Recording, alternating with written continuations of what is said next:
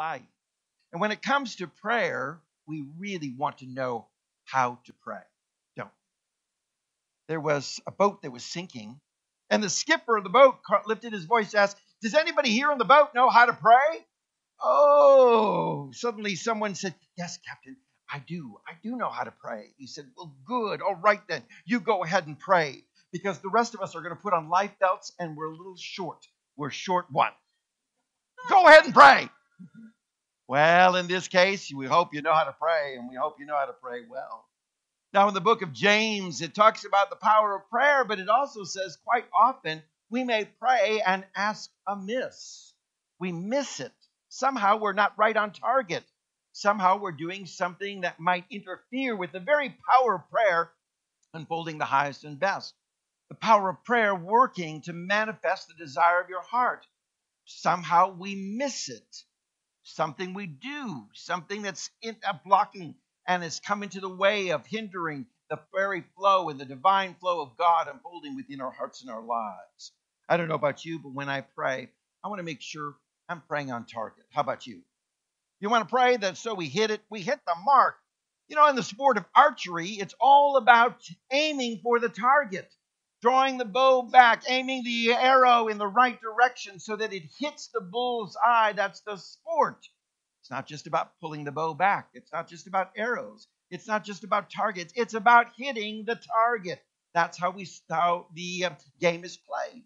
Same in all sports. If you're not hitting the goal, how do you score? You don't go on the football field just to pass the football around. You go there, hopefully, in the game to score, right? Go Dogs. Okay, that was for Anissa. So there we go. How important it is that what we understand is that we want to not ask amiss. We want to ask as a hit. We want to ask in a way that it brings about the results that we so desire. For prayer will bring about that desire when it begins with something so powerful. And that's the consciousness of yes.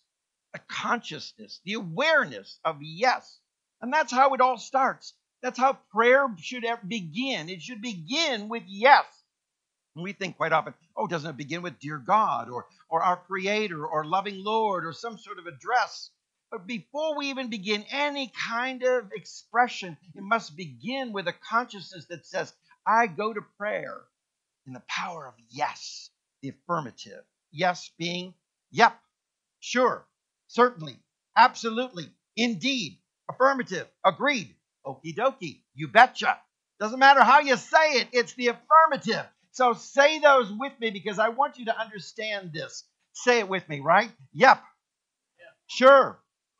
Absolutely. Indeed. Affirmative. Agreed. Okie dokie. You betcha. Now you've understood the beginning of prayer. No matter what way you say it, no how you affirm it, it's just this wonderful spirit of a consciousness that says, yes. I go to prayer not in doubt. I go to prayer not in question. I go to prayer not in fear. I go to prayer in the consciousness, the understanding. Yes, God is meeting the very needs of my heart and my life. Yes, I know that all things are working together for good. Yes, my whole consciousness, my framework of thinking as I go to prayer right now is that the divine is unfolding my highest and best. You see, that's the beginning of a prayer. That's where it starts, and that's the whole formatting of everything that we want to understand for our lives is unfolding the highest and best. How many of you watched the Peachtree Road Race, July the 4th? Maybe you saw it on television. Maybe some of your friends. One of my good friends, John Strickland, was running the Peachtree Road Race. I was so glad to see him take some pictures that he started at the starting line. You know, you're never going to win the race if you don't start at the starting line, right? The starting point. You know, you think, well, hey, can I go halfway? Can I start, 5 feet from the end? Can I win the race if I don't run the whole thing? Some of us would like that. But you got to start at the starting point. You got to get to the beginning. You got to get where it all takes off from. And so it is in our prayer life. The consciousness of yes is the starting point. It's where it all takes off from. It's where we begin the power of prayer within our lives. Today's beautiful scripture lesson that you read together unfolds this truth for us, seen in this beautiful story. As Jesus went from ministries of healing, he came into a house, and there were two blind men who had come to Jesus.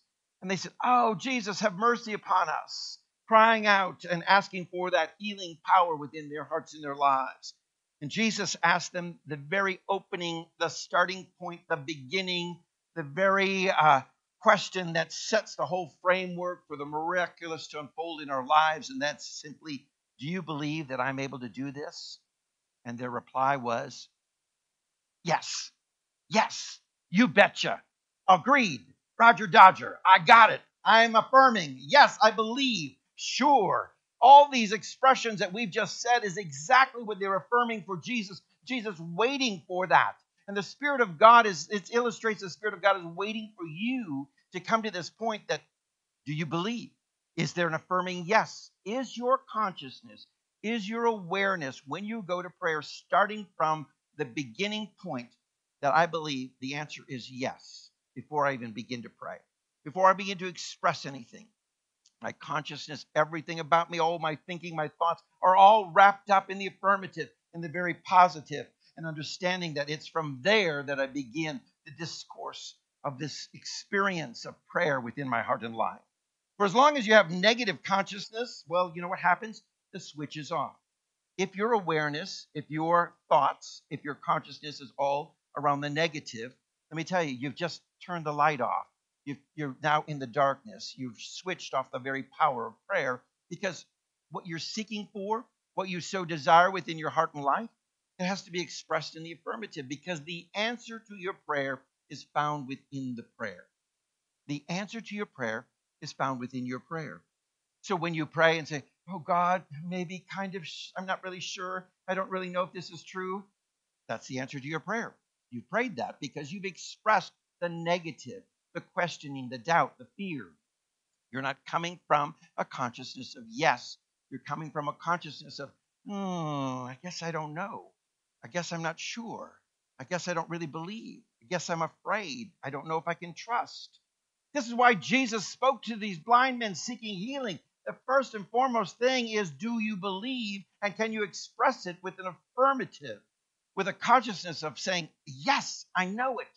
So when we go to prayer and what we're praying for, anything that we desire within our hearts and lives, healing, direction, wisdom, insight, a new job, God working within our lives to take us to a new level of spirituality or spiritual growth, it always begins with, yes, this I know to be true.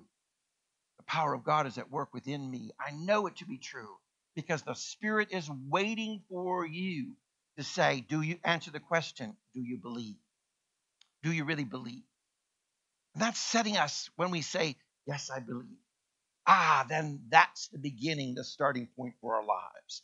We must always begin by creating the condition that makes the results inevitable. Creating the condition that makes the results inevitable. Creating the condition that means to make ready, to prepare, to prime, to get things ready. Because something next is going to happen, but you've got to get it ready for the next thing to happen. So this is where we're priming, getting ready by answering the question, first of all, before I go to prayer, do I believe? Do I really believe? Because if you don't believe, you might as well just wrap it up and not even express the prayer anyway, because the end result is not going to be the answer that you are seeking. But when you say, yes, I believe, in an affirmative, I'm priming, I'm creating the condition, I'm preparing, I'm creating the condition that's inevitable that the answer will unfold for me. That's faith. That's what's so important. The power of believing is crucial for you. And if you're not invoking the power of your believing, how do you expect to be receiving? For as you believe, so shall you receive. So we must engage and understand what believing is all about. It's a consciousness that says, yes, God is at work. God is unfolding. God is making it happen. I know it's working in me, through me, around me, and for me. I know all this is transpiring. And I walk and believe and pray in that. It's priming, it's preparing, it's getting ready. Now, in my house, the dreaded thing in our house is, who is going to empty the dishwasher? You know, It's not the greatest joy, not the greatest task in life. It's kind of like one of those things where, I loaded it. Robert, I hope you unload it. Robert looks at me and says, I think I unloaded it, but maybe I didn't. And I'll walk by and says, oh, I guess it's not unloaded. Someone's going to unload it. We kind of have this dialogue back and forth. Who is going to unload the dishwasher? But if you don't unload the dishwasher, how can you load the dishwasher? You've got to get the items out before you can put more items in. Strange thing, funny thing about that, isn't it? But that's the way life happens. So it is as we're priming the pump in prayer. We've got to get out some things. We've got to unload some things so we can put things in, shall we say. So we can operate the fullness of our faith and the power of our believing. So what we do is prime the pump. We prepare. We get the conditions ready by saying, these things I want to remove and bring clarity. So when I pray, the first thing you want to do is say, I want to remove all doubt. I want to remove all fear. I want to remove all questions. I want to remove all that which may be of the negative consciousness that says, I'm going to pray, but this ain't going to happen. I'm going to pray, but, the likelihood, not really. Because quite often what we say to one another is, you're in my prayers and thoughts. Not really, but you're in my prayers and thoughts. We think it as a nice little thing, a little cliched phrase. But if you're really in the prayers and thoughts of your life, are those prayers and thoughts then in the affirmative? Because you could say, well, I'm praying, but not going to do any good. I'm praying and I'm believing you're in my thoughts, but I know my thoughts are saying, this ain't going to work out for you. This isn't going to happen. It's not possible. So it's that negativity that we've got to wipe out. We've got to unload the dishwasher. So we say, unload the negativity and put in the positivity that just simply says, I know from right now, going forward, that the answer is, I believe, and my consciousness is all saying yes. Yes, it's done. That's why the closing of the prayer is, and so it is. And so it is means that's the reality of our life. So as we begin, we have to set it up to say, I believe it to be true, not I'm questioning it to be true, because you're closing with, and so it is. So if you opened with, dear God, I'm not sure, I'm questioning, my consciousness is this ain't really going to work. I can pray all I want, but I've never seen this miracle happen. I don't really believe that healing is really going to happen for so-and-so. I don't really believe that the miracle of finance is going to be there. And so it is. Well, look where it brought us. Look where it got us. You see, what's so important is that we understand, let's get the starting point. Let's get there and begin from that perspective. Now, prayer begins with a change, and that's this change in our thinking, our consciousness, a change to yes. And that's where we begin. For all the miracles that ever happen begin with an affirmative, a yes spirit, a thinking, a consciousness, a way of looking at life with the yes outlook. So our first step is, how do we get to this yes? How do we get there? Because we want this yes outlook. We want this consciousness of yes. And it begins, our first step is this. Do nothing. Do nothing. What? Pastor, you're telling me to do nothing? And that's going to help me get to yes, get to this space? Of course. Because doing nothing is embodying the very essence of Scripture. It says, be still. Be still and know. So I want you to understand that beginning of prayer is a consciousness of yes. And how do we get to a consciousness of yes? Well, we do nothing. We don't fret. We don't worry. We try to conjure it up. We try to pull it up. We try to work it up. We simply do nothing and we rest. We're still in this divine presence. Because when we're still in that place, there's something that powerful that happens for us. In the not doing versus the doing, something amazing transpires. Because, we're so busy doing stuff, we miss out on a lot. We kind of in prayer want to multitask. We want to do a little bit of this, a little bit of that, a little bit of this, a little bit of that. We're sort of like got plates spinning on different little sticks holding up that we're trying to keep moving and keep balancing around in the journey of our prayer life. And stop and do nothing opens up our lives. For in that silence, what happens is there that the Scripture says, for it is there that you will know that I am. You will know that I am. You'll know the I am, the very power. For what is the essence of God? We know that beautiful name, I am that I am, that was given and spoken to Moses from the burning bush when he asked, who and what power do I go forward in? Who can I say that sent me? It's the I am that I am, the I am within you. You'll know it only in your silence, in your moment of being still and quiet to recognize it. For it's in the silence that we become aware then of who we are. Stop and be aware of who you are. Not who the world thinks you are, not who your parents may think you are, not who everybody else thinks you are, but who you are, and you know who you are. Because in the silence, you can stop and say, wait a minute, I feel this divine presence in me. I feel it in the silence. I feel it in the stillness. The divine presence is God. The I am in me. And in that, I can acknowledge I'm the child of God. I'm the son of God. I'm the daughter of God. I'm that which is divinely filled. And I am that which now speaks from that perspective where I know within me the great I am dwells there. This silence offers us this peace that you can confirm. This silence offers you then a yes outlook. Because in the silence and the stillness, you set aside all the chatter, all the thoughts, all the craziness of the world around you. Because, your mind is going nonstop, that little monkey chatter that's going on in your head. You got to stop that to find the stillness. And in the stillness, you find great discoveries. When you're quiet, you learn amazing things in doing nothing. How powerful that is. For this is the very place where every yes then begins with this agreement, this affirmative, this power of saying yes, and I affirm, I know, I believe. How many of you have encountered that all troubling question, honey, will you do me a favor? Yep. That question just sets you up because it's got to have with a yes, right? Everybody, what? Honey, would you do me a favor? As always, oh, okay, you're always set up for this. And when you say yes, it's a full agreement, isn't it? You're stuck on it. Because when you've just flippantly, honey, will you do me a favor? Oh, sure. And then you find out, oh, I already said yes. I didn't know that it was empty the dishwasher. I didn't know it was take out the trash. I didn't know it was all these kind of things that I'm supposed to be doing. I said yes to it, but in the affirmative, I walked through it because I committed to it.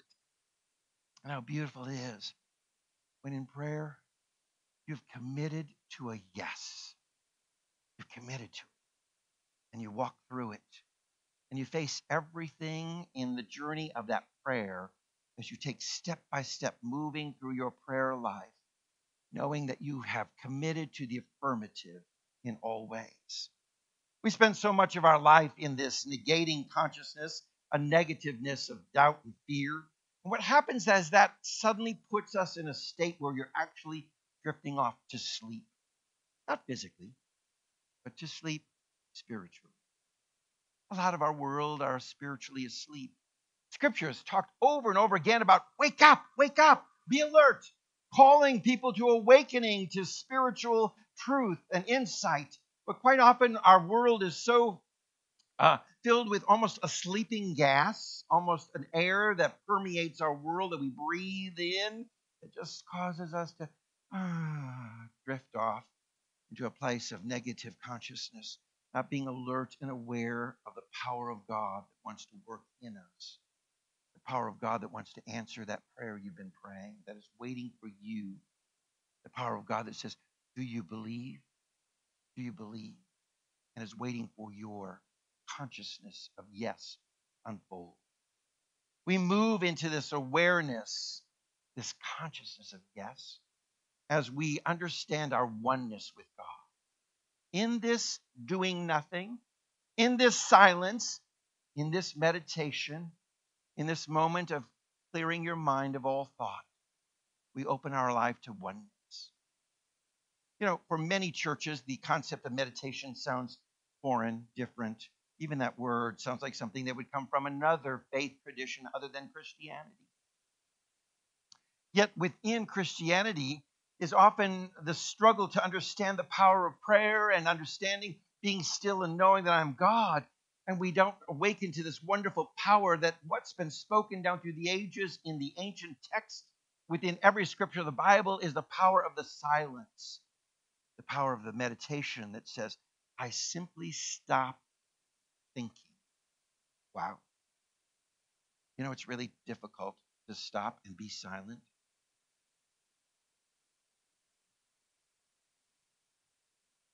We get a little nervous when it gets that quiet, a little uncomfortable.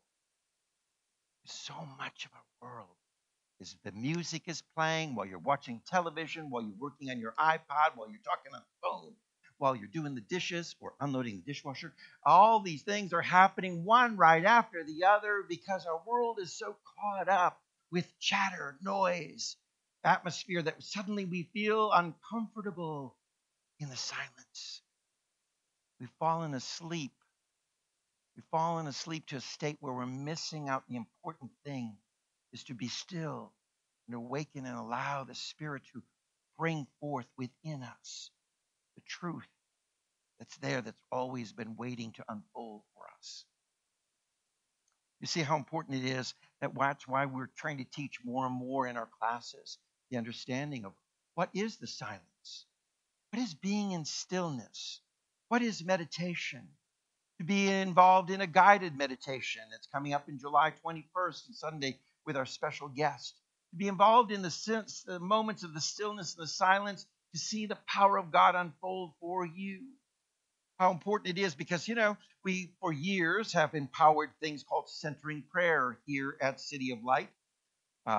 We involved people, engaged them in a time of sitting in stillness and silence for 20 minutes. People, wow, how is that prayer?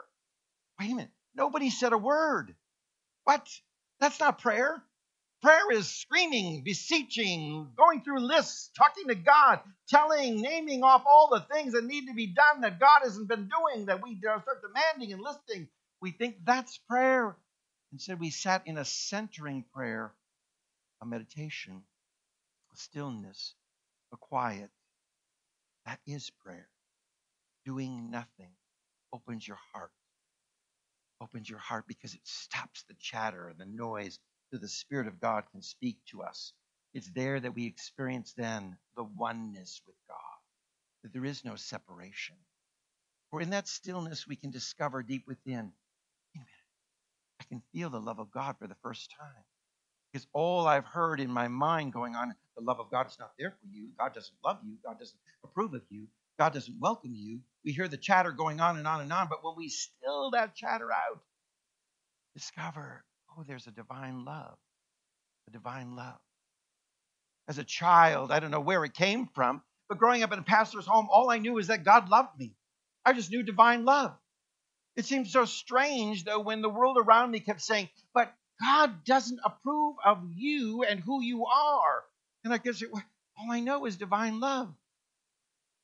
I don't know that I heard it in a voice. I don't know that I heard it in an audible voice coming from the heavens opening up. I just knew it within. I felt it in the silence. I felt it in the quiet. I felt it in the stillness, even as a child. And I feel it today most when I do nothing, when I sit in the presence and allow the world to speak to me.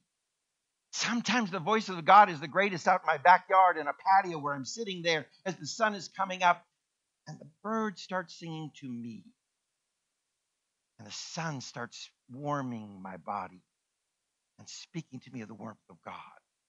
And the breeze rustles through the leaves and speaks to me of the divine nature all around me and this presence, and that I am one with it, not separate. The same God that's in the wind, the same God that's in the sun, the same God that's in the song of the birds is the same God in me. And when I'm still and doing nothing, for the first time, I can realize the power of this oneness. This oneness means a state of being, of unity, of singleness of mind, a feeling that says, I am not separate from God, but God is at work within me. And God is in me, and it is who I am. I am the divine expression. I'm the revelation of God. I'm the hands, the voice, feet that which God is working in and through. And we're one with God because we know that we have the same nature as God. Created in the likeness and the image of the divine is who you are. And so we have to stop and say, the likeness of God is within me. I'm so one with God, I see that likeness in me. And then I see that likeness in someone else. And suddenly I love myself so much that I can love you so much, that you can love you so much, that you can start loving me. That's the very oneness. That's the very oneness of God at work. Because it begins only when we've embraced this awareness. The love of God is in me. Oh, this me. This me that the world has told is not all that special and not all that great, but this me. Yes, the love of God is in me. And I begin to say, wow, that love of God is in me. And I kind of like me because of the love of God in me. And I like it so much that I can start loving you. And then I can start loving you in ways that you say, well, wait a minute, I can kind of maybe start loving you too. And wow, that's the beginning of something amazing happening in our world. It starts with this fullness, understanding of a unity and a oneness with God. And then what happens in our prayer that just seems to spiral from this consciousness of yes, from this doing nothing that opens the door to a oneness, that this oneness then opens the door for us to understanding that our real work is the ask. The ask. Oh, but it's not the ask in the traditional way. The ask, please, please, please. You know how you asked mom for that cookie? Please, please, that special voice. You know how you gave those puppy dog eyes to those beloved ones, trying to get your way, trying to get something in the please, please. Oh, my dog knows the word please. Oh, too well. He comes and puts his face right on my lap while I'm working on the laptop and just stares and looks at me with those open eyes. I know what he's saying. He's saying, please, please, please. And that's his ask. It's sort of like, would you play with me? I brought my ball. Would you take me out? I want to go outside. Would you feed me? I'm really hungry. Would you please, please, please? And he just looks in this way. Our work of ask is different. It's not puppy dog eyes. It says with question and wondering. It's this affirmative yes that gives us the power to claim or demand. In Isaiah 45:11, it says this, ask me of the things that are to come concerning my sons and concerning the works of my hands. Command ye me. Woo, command. Like, oh, wait a minute, I can command God? In other words, I can speak in authority using the power and presence of God in that command. Well, Jesus spoke of it over and again. Rise and be healed. I command. I speak with authority. I speak with this. And my ask is not a puppy dog eye wondering and questioning. It's an affirmative with the power and consciousness of a yes that I demand. I command. I speak in this way. I claim and do so with such authority because I'm in a consciousness of yes that says when I speak the word, the universe knows, God knows, and understands. It says, I hear the desire of your heart, and I'm ready to meet it. Are you ready? Are you ready with a consciousness of yes? How important it is this, because all of this work that we do is not about asking God to come into our lives in prayer in any way, because here's the kicker. God doesn't come in because God never went out. That's the key thing. God doesn't come into your life because God never went out. So it's this stillness, this doing nothing, this oneness that awakens us that God is within you. So go ahead and speak with authority, speak the consciousness of yes, that my prayer speaks in such a way, it's so affirmative that I know that I know that I know that when I say, and so it is, that which I've spoken is being done, is being accomplished. So this is where it all starts for us. You want to know how to pray? You want to know how to pray effectively? You want to know how to pray in a way that you're not amiss, that you're not hitting that you're able to hit the target, that you're not missing it. You want to understand this because what happens is it then begins with a consciousness. Every single day I wake up in the consciousness and the awareness of yes. Yes, God's at work. Yes, all things are working together for good. Yes, in the midst of no matter what's going on, the good is unfolding for me. It's yes, yes, yes. And it comes through then that preparation that we do, that primes, that gets it ready, that creates the condition with this yes, for the yes to unfold fully.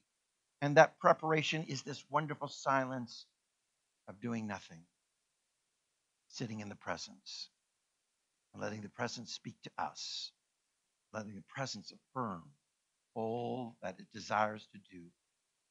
I want you to know the presence of God is love. God loves you so much that God's not withholding a single thing from you. God's not withholding a single thing from you. God's just waiting for you to speak like the two blind men and asking, do you believe? I'm waiting to hear the consciousness of yes. So say these words with me, would you please? Would you repeat after me? Yep. Sure. Certainly. Absolutely. Indeed. Affirmative.